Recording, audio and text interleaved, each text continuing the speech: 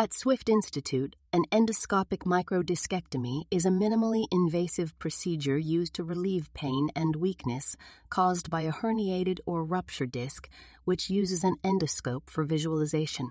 The herniated disc presses against nerve roots, which causes shooting pain down one or both legs, often referred to as sciatica. Using fluoroscopy, a special type of X-ray, the level of the injured disc is located along the spine. A small incision, less than 10 millimeters, is made on the patient's lower back directly over the disc space. To access the disc, a set of tubular dilators is passed down to the spine, splitting the overlying muscles. At Swift Institute, we use a custom retractor that expands after the dilators are removed to allow for the passage of specialized instruments. An endoscope, a small camera attached to a flexible tube, is passed through the retractor and transmits video of the surgical field during the procedure.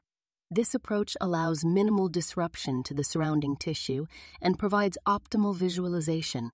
A microdrill is inserted into the retractor and a tiny amount of the lamina, the bone structure that protects the spinal nerve roots, is removed to create a window to expose the spinal canal.